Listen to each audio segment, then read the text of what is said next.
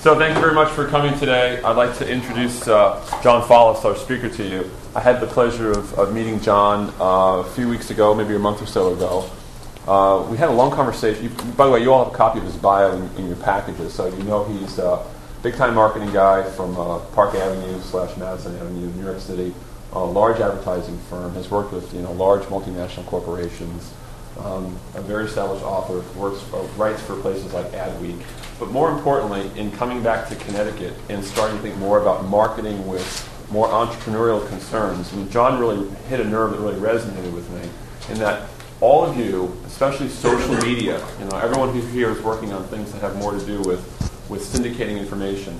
Just because you can make it doesn't mean it's necessarily going to be valued or viewed by others as essential to their lives. And I really think that if there's one aspect of this program that we overlooked in our inaugural year last summer, it was marketing. It's all about creating stuff. We spent scant time thinking about how to actually figure out how to convince people that what we were doing was something that would be essential to their lives. So to redress that issue, we're very fortunate to have John talk more about marketing and its place in new venture creation. So with that, I'll give you John. Thanks, Jim. Well, I've been bragging all week that I'm speaking at Yale. I feel very intelligent. But whether you're using technology or not, when it comes to marketing your business or your product, it comes down to engagement.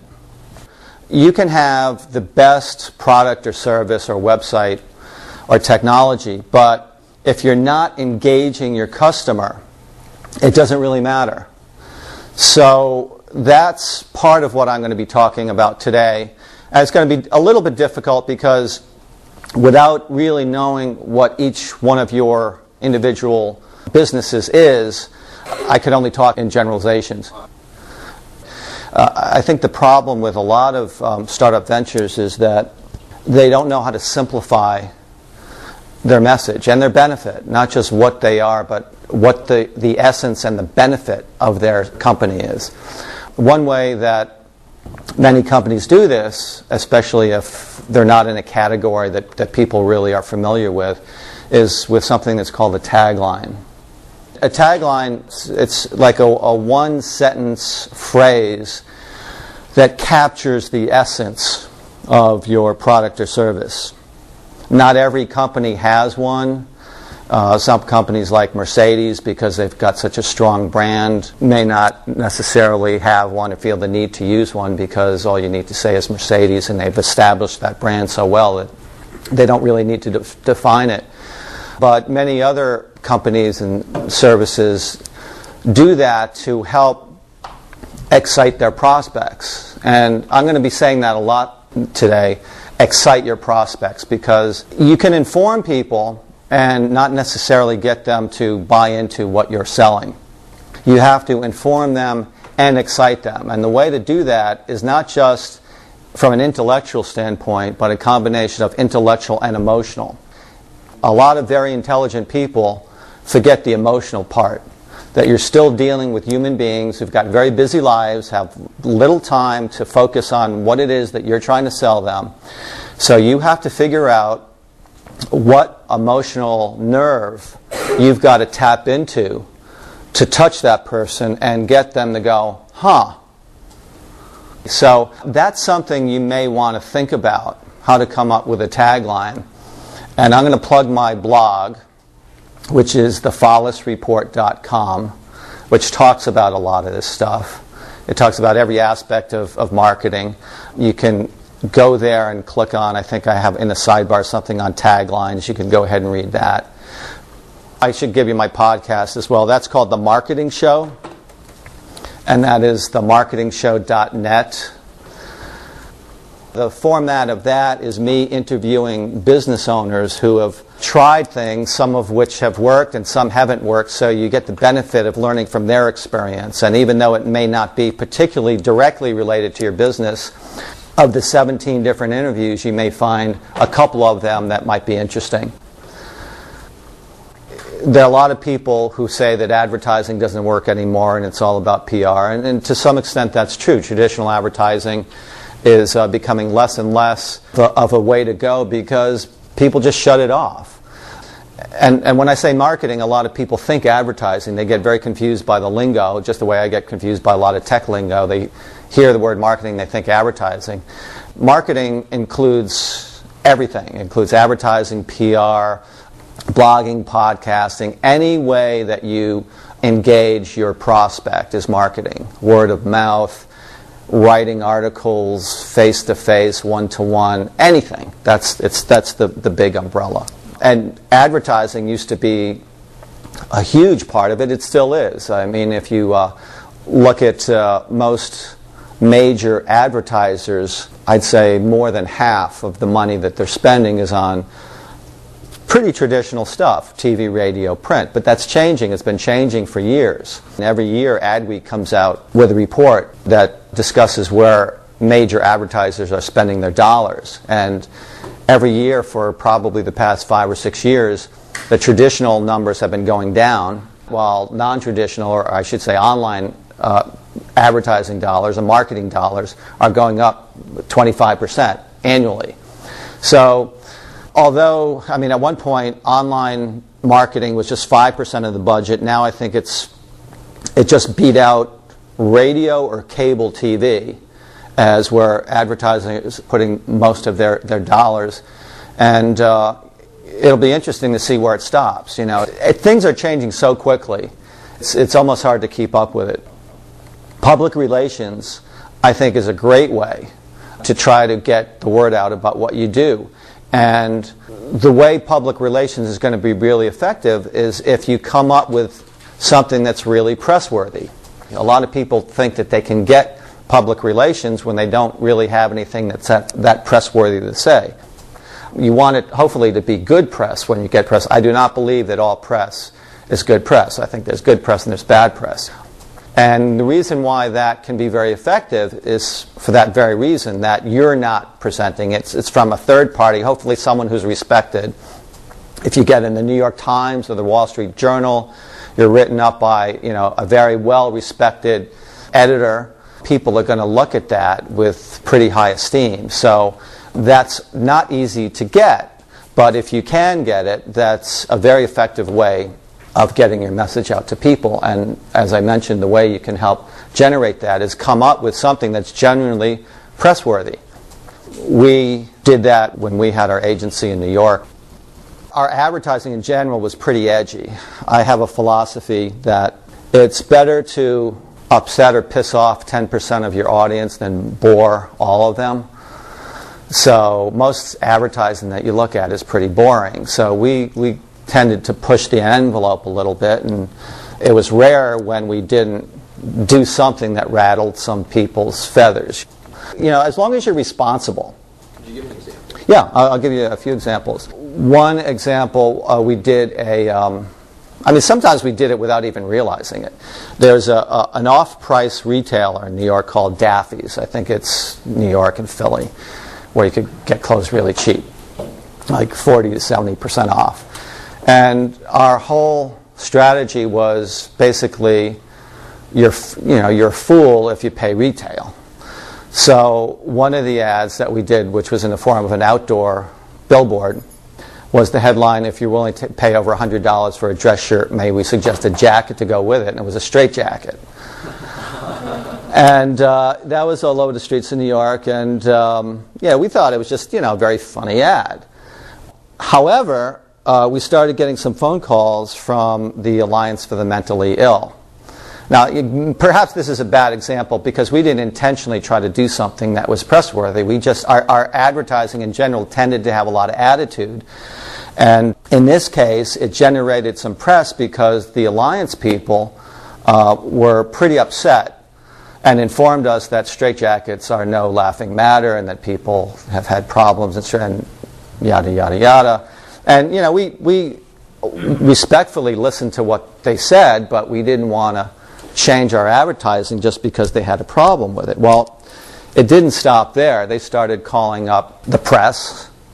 They started calling up the 4As, the American Association of Advertising Agencies, the governing body of ad agencies. and said that one of your ad agencies is doing something that's very politically incorrect and highly offensive, and we would encourage you to tell them to stop doing it. And of course, we were kind of loving all of this because it started getting in the press. In fact, it actually got in the New York Times. There was a pretty big article in the New York Times about this. Now, you have to understand, these are the same people that had a problem with the Almond Joy campaign that said sometimes you feel like a nut, sometimes you don't. So, you have to take it with a little bit of perspective, but as soon as they started calling the 4As and we didn't want to look like bad guys that we were ignoring this, but by the time it finally got to a point where we felt like we needed to really take their response seriously, it had been out for several months and we were about to change it anyway. So that was one case. Another case was a client called Tri-State Insurance that was like Geico, so you could save a lot of money on your car insurance. And I came up with an idea that said Tri-State can save you hundreds off your auto insurance. How you spend that's up to you. Now, what that did was kind of open up this idea to any kind of wacky, crazy ways of spending money, right? One ad had a dog in a fur coat and jewelry. Another one had a very, very funny shot of a guy jumping out of a plane and like the terror on his face. It was all blurry. And it was just a great photo. And another one was a blow-up sex doll. Now, the client was actually like a 42-year-old woman who wore very short skirts and said, I don't care if you're very sexy with this or controversial, I don't mind. In fact, she actually encouraged it. However, we did get a few calls from, some librarians nothing against librarians, that said, I think this is disgusting and, who are you and all this stuff. But again, we got a lot of attention, and our target audience, again, you have to, as long as you're understanding who your target audience is, in this case, we were talking to guys in Brooklyn who drove Camaros, and, drank beer. So for that audience, it was a very good ad. And we're just having some fun. And if that was the only ad that we did, or the first ad that we did, then perhaps it would have been a little bit in bad taste. But in that case, it was just one in the series of ads, and it was a very successful campaign. I'll give you another example. One of my clients was a church.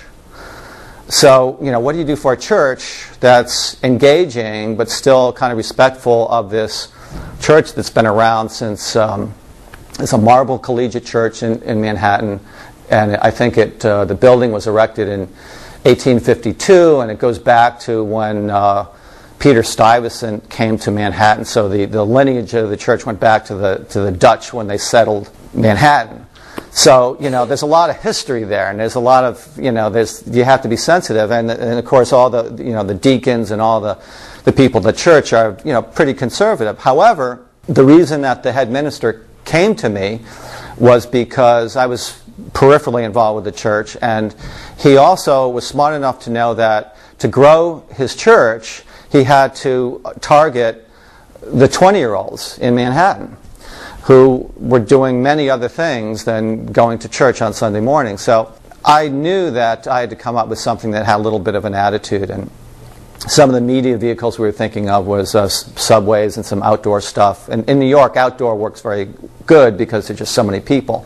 So I just came up with a series of one-liners, basically, that had a little bit of attitude. The first one was, now that spirituality is cool, here's where to get some. Another one said, make a friend in a very high place. Another one said, in this town it doesn't hurt to have God on your side. That's actually before 9/11. Another one said, and they had a really good buffet brunch after the service. They had like this top chef, and the food was really good. So another one was, this Sunday, feed your soul and stuff your face. Another one, they have a nice coffee hour afterwards, and I said, our coffee hour is happier than most happy hours. So so I just tried to have some fun with it. Our product really does perform miracles was another one. He didn't want to run that one. And the other one he didn't want to run was, you don't have to be a sinner to attend our church, but it helps. And, I thought that was great because part of the problem was that I felt that, we're talking to young people that go out Saturday night, go crazy, and they may not think they're worthy to go to church the next morning or something like that.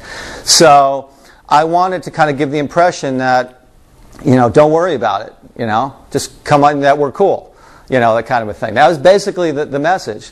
But when he saw that ad, he said, we can't run that ad because, and I didn't really understand why, and he thought that it was like wagging the finger, calling people sinners. There's a little bit of a difference between being up in front of a congregation at the pulpit, wagging your finger, calling them sinners, and then having an ad that says you don't have to be a sinner to come to our church, but it helps. He didn't seem to quite get the difference. However, I encouraged him to think about it. I think he showed his kids or his grandkids or something, and they probably said, cool. And that's probably what got that ad approved. But after the ad ran, about a year, I asked him how it was going. He said, oh, it's great. People loved the ads. He said, but the one that they liked the most and talked about the most is the sinner ad. So that was a case where, again, it was a little bit edgy, but it seemed to work. Yeah. I want to share. I'm often asked by the ventures that I mentor. Again, they probably have to name the logo, the website together. What are the first three things they need to do in marketing and PR? Highest impact, lowest cost. What are three things, marketing and PR, that they can do right out of the gate? Because a lot of these messages require advertising, require budgets. What are things you can do, highest impact, lowest cost, top three? Great name, great logo, great tagline. Your corporate identification, I think, is a great place to start. It really helps. That's going to be on everything you do. That's going to be on your business card. I'll show you something. People don't take business cards that seriously, and a business card can be one of the most effective things you could do to excite your prospects because you never know who you're going to be handing it out to. My whole business model is getting people excited. I could say I'm a marketing guy or an advertising guy, but the emotional benefit is that I will help you get people excited. So I can't hand out a business card that looks like I work for Citibank. That would be a disconnect there. And again, this is a problem I have with so many marketing people. They talk the talk, they don't do it themselves. So what good advertising or good marketing does is sometimes saying less is more. If you just do things that intrigue people. It's all about attraction versus chasing. A lot of people I talk to are salespeople, and I don't think they really understand this, is that you don't want to be chasing people. You want to have people bump into you and think that they found you. Good marketing is like positioning yourself in front of someone and having them bump into you and think that it was them that found you when in fact you kind of worked things out so they bumped into you. A few years ago, I came up with a term called G-Cred. And G-Cred stands for Google credibility. And it comes down to credibility. What is credibility? A few years ago, everyone was talking about street cred. Are people on the street talking about this product? Before there were blogs, there was street cred. What people are really, really talking about. Believing what your friends and your peers have to say about something because you can't trust the traditional media. So I came up with this term G-Cred, which I think is an evolution of street cred, which is what people see when they go to Google. And I think that is one place where you really have to develop a presence. No matter who you are, no matter what your business, product, service is, even if you're an individual, professional person. Yeah? So let me make sure I'm reading this right. So you think we should invest in search engine optimization and search engine marketing to make sure? Well, I would start with organic. Okay. I think that whatever you can do organically, depending on what if you're selling Cuban cigars, I think a pay per click is pretty good because people are going to be keying in Cuban cigars. Those are very definable keywords that people can be searching for.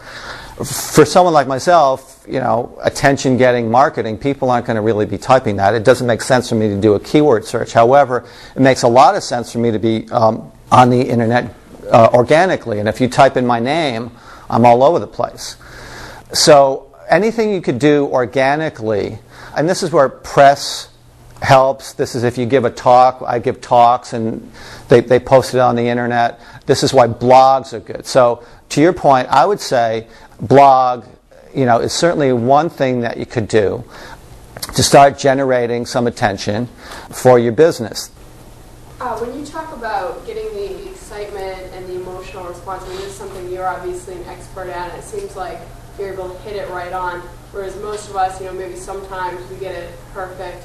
But, like you're saying, different people have different core things they're interested in. So making that sale, whether it's that elevator pitch to the different types of people, could you give us some advice on how to become better at that, or tell us how you became so good, or was it a natural talent? On my blog is a lot of insight. I talk about something, for example, creativity versus disciplined creativity. That ad I did for Daffy's with the straitjacket, for example. You could say that was a very creative ad, and it was, but that was based on a very simple sound strategy that basically said, you're an idiot if you pay retail. So, how do we come up with that idea? Well, you didn't see the 97 other ideas that we came up with and threw in the trash before we got to that one. It takes a lot of work, and I sat in many classrooms in New York being taught by some of the best creative people in the city. And it wasn't until I was in the business 4 or 5 years before I really feel like I got it. I had graduated Syracuse University with a degree in advertising design, and then worked in the business several years, and came to New York. I couldn't get a job. I don't know, 4 or 5 years experience, and I could not get a job.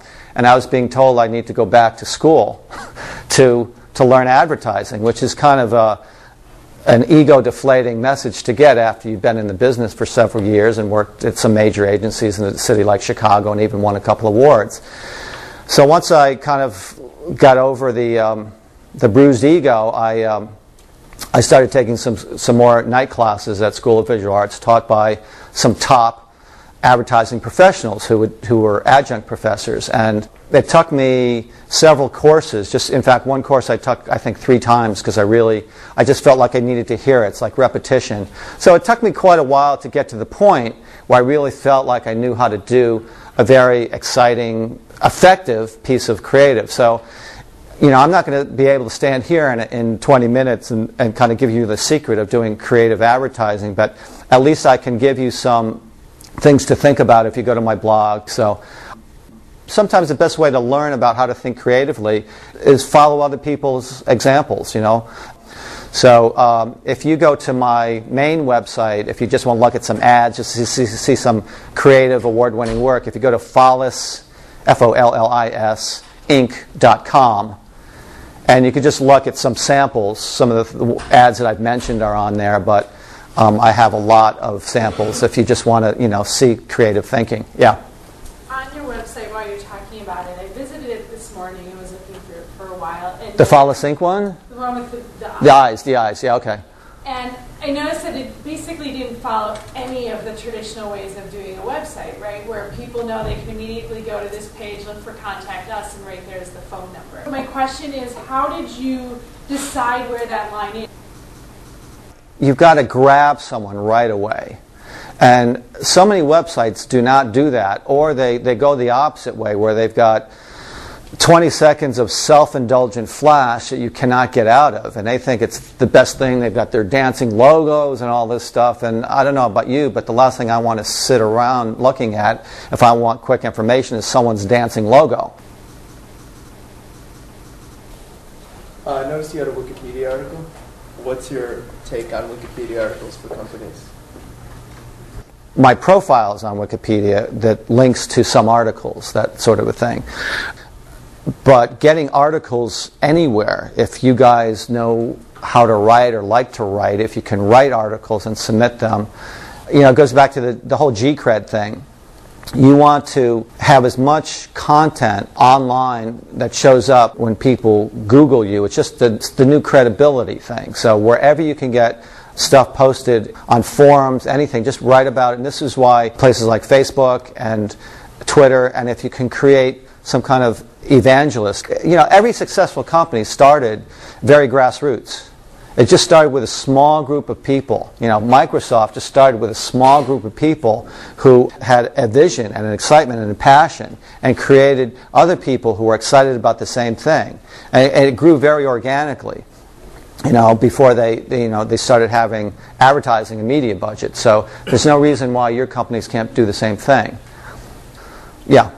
You spoke earlier about engaging your prospects, and I was just wondering if you could talk a little bit more about how much of that engagement occurs at the marketing level, and how much of that engagement occurs at the product level. What do you mean at the product level? Well, how much of the actual engagement has to do with the customer loving your product, and how much of it does it have to do with you sending that message out about it really helps if you've got a great product. Great marketing will help a bad product fail faster, because they'll use it, they'll think it's terrible, they'll tell all their friends.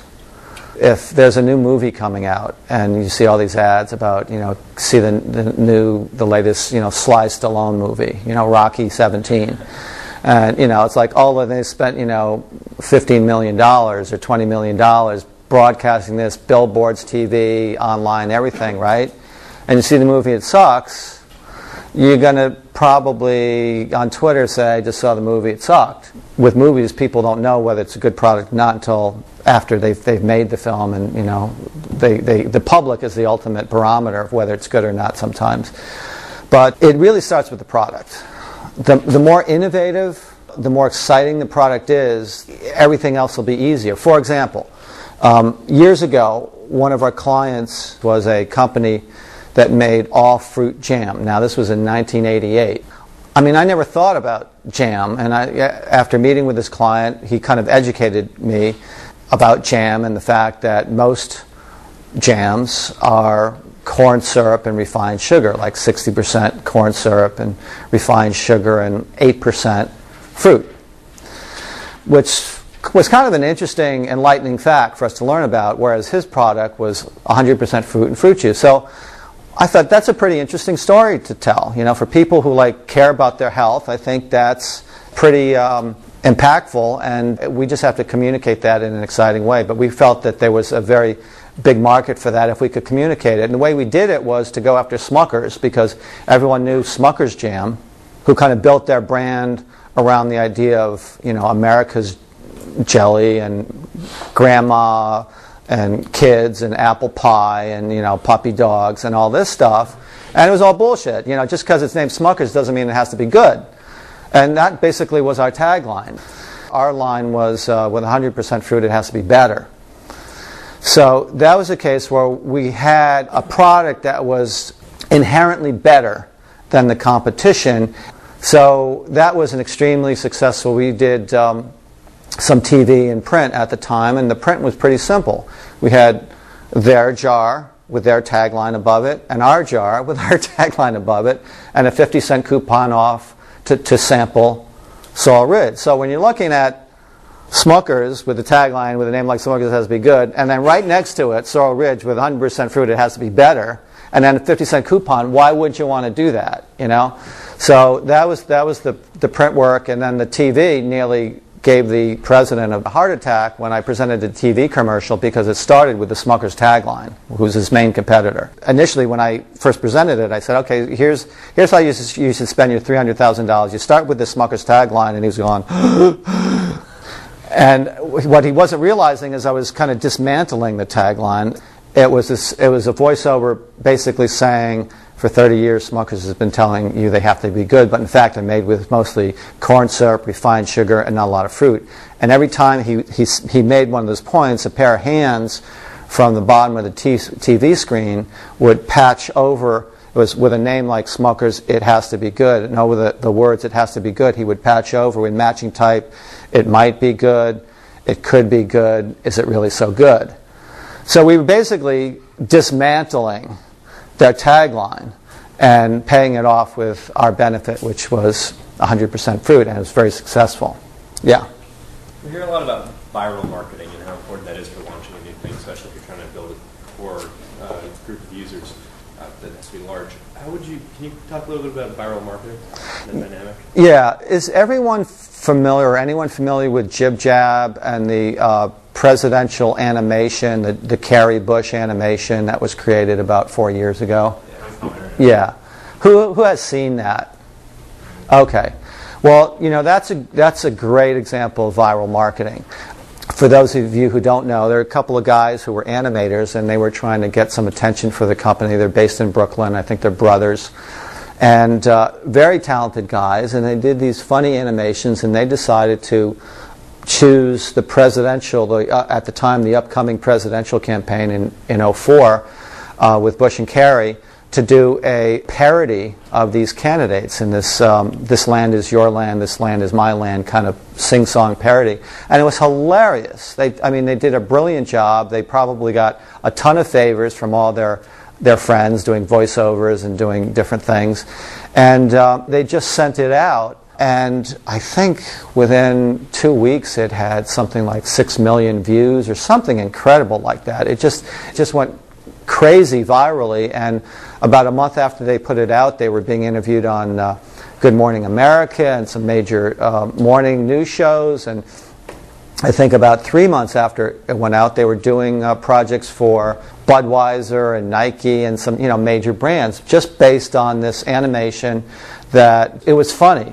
And what makes something viral and not viral, it's really, really hard to say.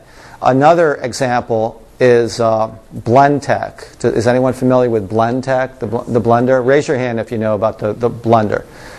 Blendtec is a blender company that got the idea, I don't know if it was their idea or not, someone got the idea that to demonstrate the quality and power of our blender, what if we blended things that you wouldn't normally think of blending? Like what were some of the things that they blended? I think they blended an iPod. They blended an iPhone. They blended things that you just never would think of. A baseball bat. They stuck in a rake. I think they put this rake. It was, it was like a chipper, And this thing is just like a. And I don't know if it's a consumer product or a business-to-business thing, but they just, anything you could think of, just for, attention. They put like a teddy bear in there and stuff, Just things for attention value, and it was funny. It was over the top, and like half the people in the room here have seen it. That just gives you a... And if you see it, you remember it. If you see it, you remember it. And here we are talking about it again. So it's now, if you haven't seen it, you'll make a little note, check out the Blendtec video, you go see it. So, what better way to demonstrate the quality of your product? Something like this is something that you'd want to share with your friends. Yeah?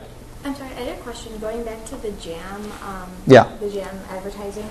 A lot of our companies are a lot more complicated than just jam. Like when you say jam, everyone knows what it is. Right. When you use it. Right. And so I feel like even if we give a one-liner, people are still going to be confused and have another question. So I was wondering if you had a suggestion of how we could create. That's a very good question. I'm glad you asked that, because you're right. Not everything is going to be as simple as people know what jam, people know what Smucker's is, that sort of a thing. You've got to get to what is the core emotional benefit that you're dealing with. Who are you talking to, and on an emotional level, what is really going to get them excited about your product? It's better to be a little vague but be intriguing than to try to cover everything but be boring. Yeah. Can you talk a little bit about how you go about measuring the results of your marketing campaigns in traditional media? Yeah, that's a very big question, and it's the source of a lot of frustration to a lot of people, because it's not always easy to do. The P&Gs, the Procter & Gambles of the world, have hundreds of people that kind of deal with just that, and they have their own metrics that they've devised, that they've determined are good ways of measuring that. They have, a lot of times they'll do recall tests where they'll invite people in and they'll interview them and they'll ask them a series of questions. Have you, focus groups, things like that. Have you seen this? That's one way that can do it. If you're running a sale ad in a newspaper, you can pretty much gauge how effective it is if you're running an ad on Friday and you're having a sale, and how many people come in the door the next day. But there was a famous line said by someone 100 years ago which is, I know that half the money I spent on advertising is wasted. I just don't know which half. And I don't know that it's changed a whole lot since then, quite honestly.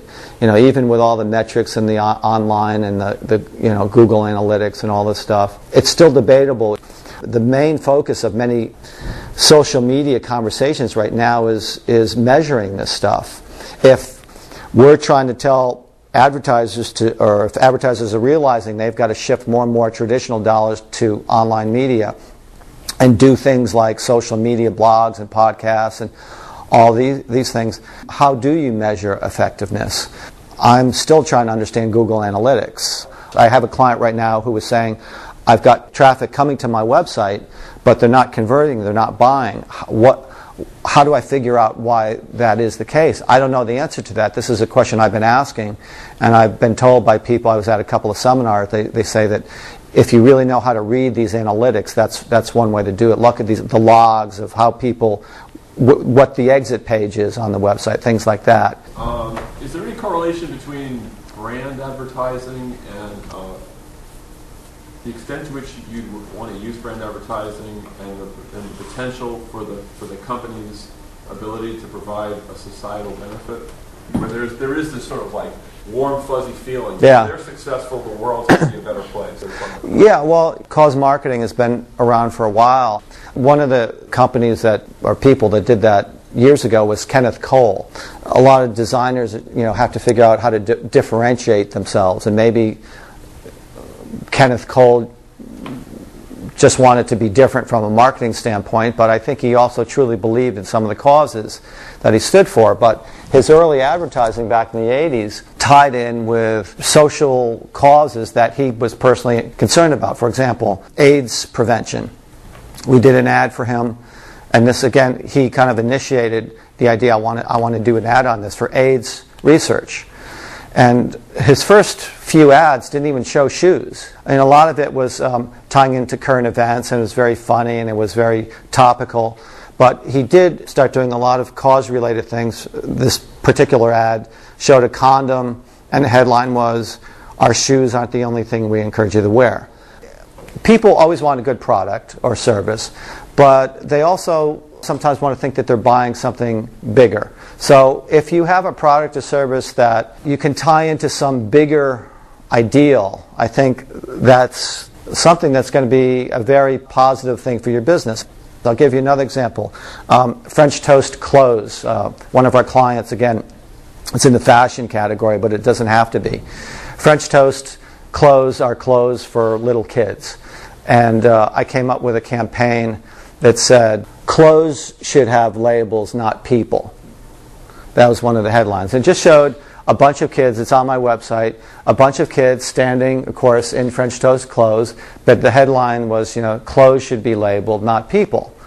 And it tied in with their clothes, it tied in with their fashion, but it had a bigger message that parents could, understand. Another visual had little kids doing a tug of war, and the headline was, "It's the only war they should ever know." And again, it just took it to a whole nother level. And I think ultimately it just made people like the brand French Toast more because it stood for some higher ideals than just selling clothes. Yeah. Right. Oh, I didn't want to roll the conversation back too far, but did have a follow-up question on the metrics and how you tell. I mean, some of the things that we're using at the moment is I guess, new entrepreneurs in the game is surveys. You have SurveyMonkey, you pay $19.99 or something like that. And I see when I go online for e-commerce, every time I check out, they're asking me a survey about how I found their products and things like that. Right. I'm just wondering, when a group like Procter & Gamble brings in a focus group, there are ways in which to tell how much to trust them versus the responses we're getting back can be anywhere from random to somebody trying to play the statistics or things like that. I mean, I don't know how much you've worked in this, but how much can you trust those surveys and how much can you... Most of the clients I've been involved with in the past 20 years have been smaller clients that don't have budgets to support doing extensive research, so a lot of it is very much gut. In the case with Sorrel Ridge, for example, he spent $300,000 on this TV commercial supported by this print campaign, and a month later sales were up 90%. So in that case, he didn't need to really do research to know that that was a great return on his investment. It was an amazing return on his investment. And for the year, it was up 52% nationally, while for the category of jams and confectionaries was only up 3.5%. He was up 52 or 49%, something like that. It's actually a Forbes article, and that's on my website as well. So in that case, he just looked at sales. He looked at what he was spending, and he just counted the dollars that were coming in. And it was a pretty simple equation to know that that was extremely, extremely effective. It's not always the case. And how you measure that, again, is an area I don't have a lot of personal experience with. A lot of major brands have hundreds of thousands of dollars doing the research, because that's a very, very big issue. And this is the problem with a lot of traditional advertising, that some of it is really, it's debatable about how you can measure that. And on the internet, it's supposedly a little bit easier with the analytics, but not always the case. We hear a lot about like guerrilla marketing. Can you talk a little bit? I mean, we've talked a lot about viral marketing online, or print advertising, TV advertising. What do you think about kind of marketing ideas and that try to get more out there on the street and really be a little more interactive with consumers? I think that's often a very cost-effective way to do it. One of the tactics we used was one of our clients was a boat tour that there's in New York. There's the Circle Line that sails all the way around Manhattan, and our client was a boat tour that just went around the bottom, the lower half of the island. It was, we thought, the more interesting stuff. So instead of being on a boat for 3 hours, you were just on the boat to half the time and saw all the really good stuff. So one of the ideas we came up with was a barf bag, and on the barf bag it said, sailing 3 hours in a circle would make anyone seasick. So you get the double entendres there, circle for Circle Line, and seasick with S-E-E, sick. And so we created this thing, and we started handing them out on the street to people who were about to get on the Circle Line. And so, that came out of a very simple, creative idea, with a shuttle that would take them, across town to the Seaport Line, which is where our boats were.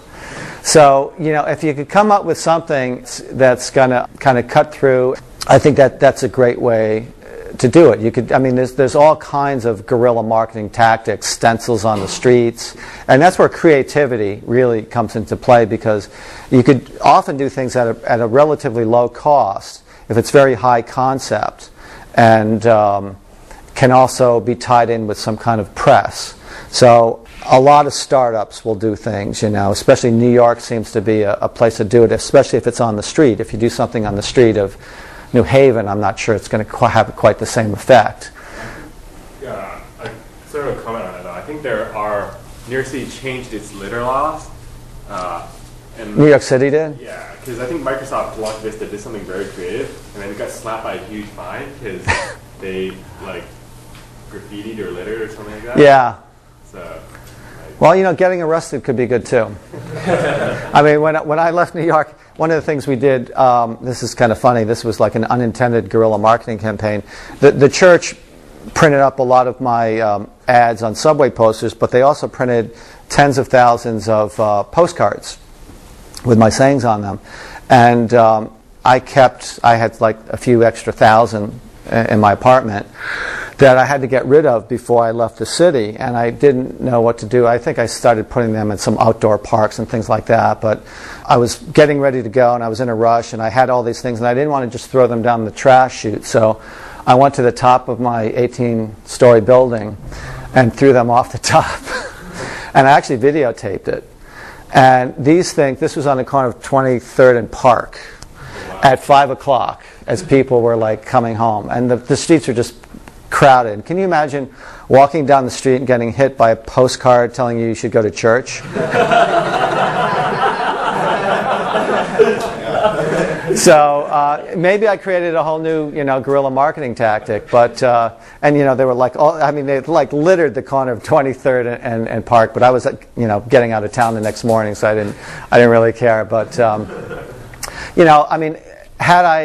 had the church been okay with that and known about that, that might have gotten written up in the press because it's a very funny story, right?